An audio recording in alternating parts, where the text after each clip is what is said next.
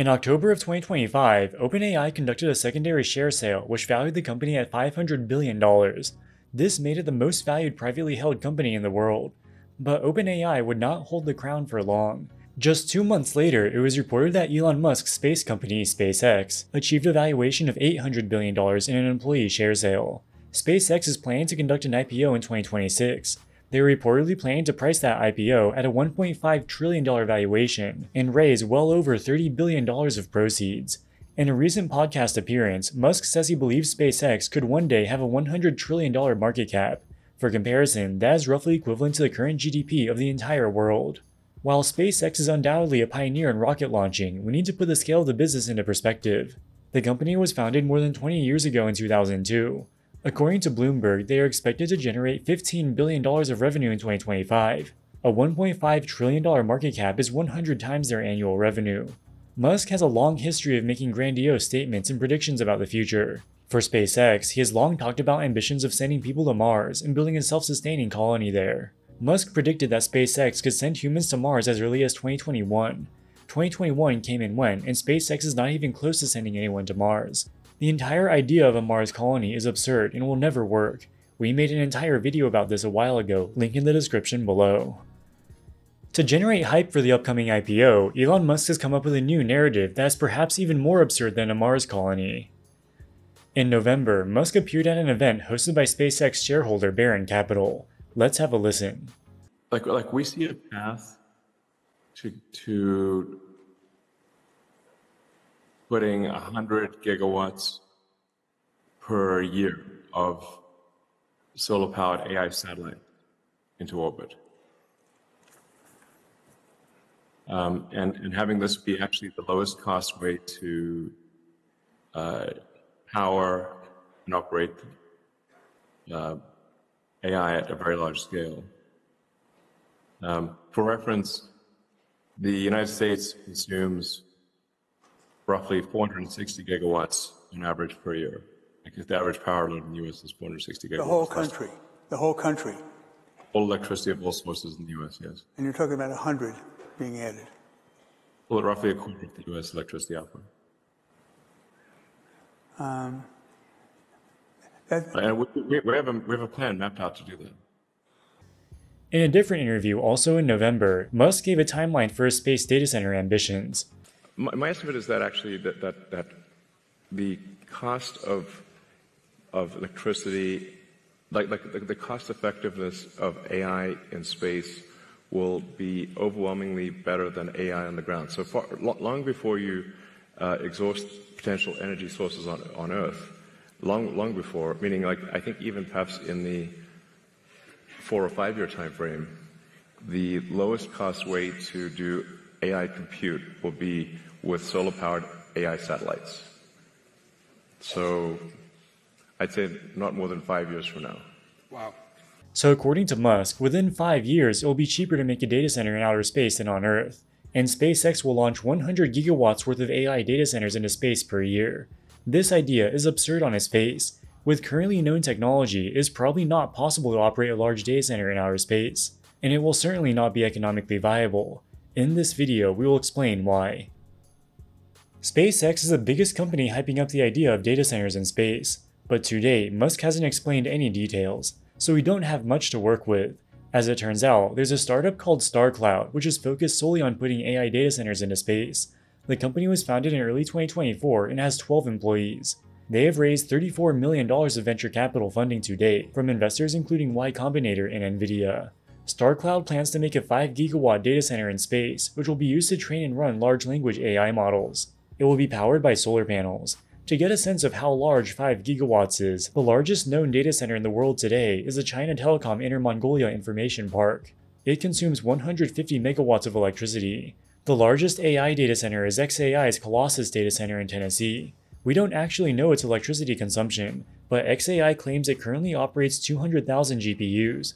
Assuming these are mostly NVIDIA H100s, the total electricity consumption is probably around 200 megawatts. So it might be bigger than the China Telecom data center. Starcloud's proposed space data center will be 25 times larger than the largest data center on Earth today.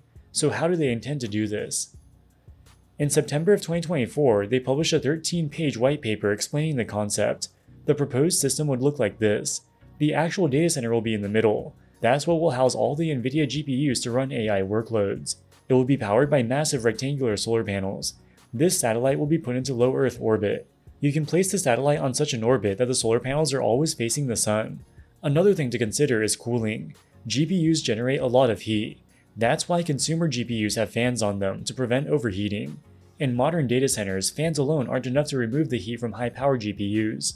Instead, many facilities use liquid cooling, where water flows through a cold plate attached directly to the GPU. Heat from the GPU conducts into the water. The hot water is then pumped to heat exchangers that move the heat outside the building, where it is ultimately released to the environment. The cooling of GPUs in space is very different. In science fiction movies, you might see someone freezing when exposed to outer space. This creates the perception that space is very cold. This is a bit of a misnomer. Outer space isn't cold because space isn't anything. Space is an empty vacuum which has no temperature. Vacuums do not conduct heat, making them excellent insulators. That's why thermoses are made of hollow metal with a vacuum inside. This prevents heat from leaving your coffee. Running a GPU in space would be like running it inside a thermos. It would quickly overheat and melt. A cooling fan won't work in space because there's no air. Water cooling won't work either. Even if you brought water with you, you'd have no way to cool it. In space, you need to do something called radiation cooling. Here's a picture of the International Space Station. It has solar panels to power its onboard electronics. It also has thermal radiator rotary joints, or TRRJ radiator panels. Liquid ammonia is pumped out of the station and through large flat radiator panels. These panels release the heat as invisible infrared energy straight into space, much like how a warm object glows with heat even in a vacuum. The rotary joint part means the panels can slowly rotate, allowing them to stay pointed toward cold, empty space and away from the sun or the warm Earth as the station orbits. The Starcloud data center would use a similar basic cooling concept, but with a different layout. Instead of rotating radiator panels like the ISS, Starcloud proposes keeping the entire structure oriented so one side constantly faces the sun. Large solar panels will remain sun-facing to generate power, while radiator panels will be mounted to the opposite side, facing away from the sun towards cold outer space. By actively maintaining this orientation, the radiators could continuously dump heat without needing large rotating joints. In practice, this would still require precise altitude control and careful orbit selection to keep the radiators shaded from both the sun and the Earth. But it simplifies the system compared to the ISS's rotating radiator design. Putting a tiny data center into space is possible. Technically, the International Space Station is already a data center in that there are computers inside of it. The problem is the scale. The ISS's solar panels generate 200 kilowatts of power. Starcloud's proposed 5 gigawatt data center will produce 25,000 times more power than the ISS. To produce this much electricity, the solar panels will need to be 4 kilometers wide and 4 kilometers tall. This is approximately the same area as Lower Manhattan. You cannot launch such a gigantic structure into space. It will need to be built modularly. Small parts of the structure will be launched one at a time. Starcloud's proposal relies on the use of so-called space buses to move large modules around orbit and assemble its massive data center piece by piece. But no such vehicles actually exist today. In aerospace, a space bus normally refers to the standardized body of a satellite, not a reusable orbital construction vehicle capable of hauling multi-ton structures, precisely aligning them and mechanically attaching them in space.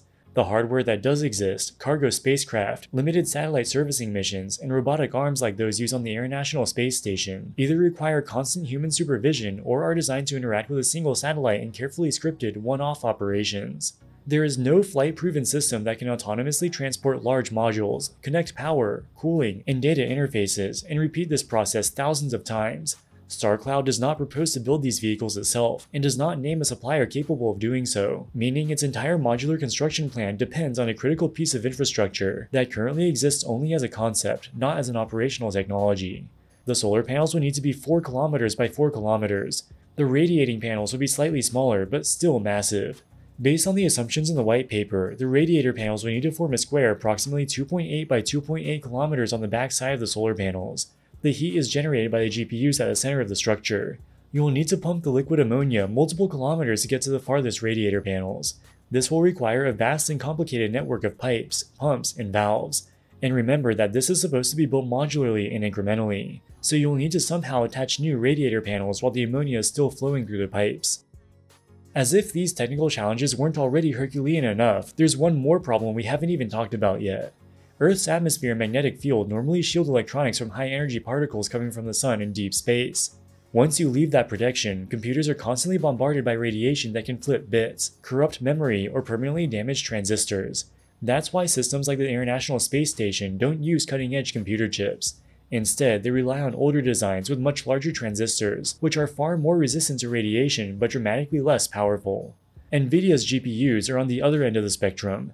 They use extremely small, densely packed transistors that are highly vulnerable to radiation-induced errors and long-term damage. Shielding can help, but meaningful protection adds a lot of mass and never eliminates the problem entirely. And even if you somehow solve the radiation problem, there's another fundamental issue. On Earth, large data centers are full of technicians whose entire job is to swap failed GPUs, replace power supplies, fix cooling systems, and deal with the constant stream of hardware failures that naturally occur at scale. In space, that model simply does not exist. You cannot send technicians up to replace a dead GPU or fix a leaking ammonia line. Every repair would require a dedicated launch, specialized equipment, and extremely precise robotic operations. Today, there are no robots capable of autonomously diagnosing failures and replacing thousands of individual components in orbit. That means hardware failures would accumulate over time, permanently degrading the data center's capacity. In its white paper, Starcloud claims that its hypothetical space data center will be significantly cheaper to operate than a land-based data center. A 40-megawatt AI data center costs $167 million to build and operate over 10 years. They claim that their space data center will cost $8.2 million per each 40 megawatts, about 20 times cheaper. The assumptions Starcloud used to come up with this statement are fantastical and completely disconnected from reality. Starcloud does not even attempt to estimate the cost of building the data center in space with satellite buses. They just say it will be approximately the same cost as the brick-and-mortar construction of a land-based data center building. Remember that the space buses Starcloud will need to use for the space construction do not even exist. There is no reasonable basis to assume that this theoretical, sci-fi technology will just happen to be approximately the same cost as constructing a data center on Earth. Probably the most outrageous part of their cost estimate is the energy cost. They say that a land-based data center will consume $140 million worth of electricity over the course of 10 years. Their 40 megawatts of solar panels will only cost $2 million.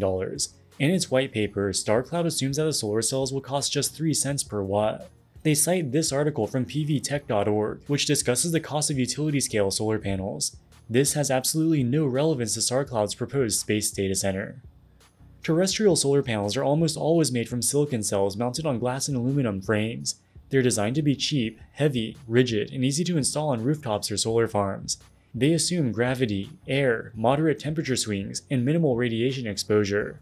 If you launched a standard solar panel into orbit, it would fail quickly. The glass and encapsulants used in terrestrial panels are not designed for vacuum and would outgas, crack, or delaminate. The panel would experience violent temperature swings, far beyond what it was designed for, causing mechanical stress and microfractures. Radiation would rapidly degrade the silicon cells, reducing output and causing unpredictable failures. Space-grade solar panels are completely different, usually made from gallium arsenide and related compounds, stacked to capture a wider range of the solar spectrum. These materials are far more radiation-resistant and efficient, but also vastly more expensive to manufacture. According to the Polytechnic Institute of Paris, space-grade solar panels cost around €300 per watt, or about $350 US. Starcloud assumes 40 megawatts of solar panels will cost $2 million. This is based on the pricing of land-based solar panels. 40 megawatts of space-grade solar panels would cost $14 billion. There are a couple of other points in their cost projections worth mentioning. Starcloud absurdly assumes that their liquid ammonia radiator system will cost nothing. They also assume that the cost to launch a 40 megawatt cluster will be $5 million. So what is their data source for this launch cost estimate? It's a tweet from Elon Musk. In October of 2025, Starcloud invited the YouTuber Hyperchange to tour their corporate headquarters in Washington State. I believe that the corporate headquarters is the only building the company owns. It appears to be located in a residential or perhaps dual-zoned building, the type of building where you'd expect to find a dentist's office. Starcloud CEO Philip Johnston showed where they test their GPUs and other equipment. They appeared to be mostly working with off-the-shelf parts you could buy from a local hardware store. This handful of desks is all the office space they have. The entire startup is basically run in a garage. This company claims it will build a 5 gigawatt space data center with futuristic technology that does not exist and achieve cost assumptions which are not only fantastical but impossible. Somehow, this joke of a company convinced the likes of NVIDIA and Y Combinator to give them tens of millions of dollars. As far as Elon Musk and SpaceX, their statements are even more outlandish. Musk says SpaceX will launch 100 gigawatts worth of data centers into space per year. This is just a big number that he made up. The fact that there are still people who take this charlatan seriously is a sad reflection on the state of our current society. Alright guys, that wraps it up for this video. What do you think about space data centers? Let us know in the comments section below. As always, thank you so much for watching and we'll see you in the next one. Wall Street Millennial, signing out.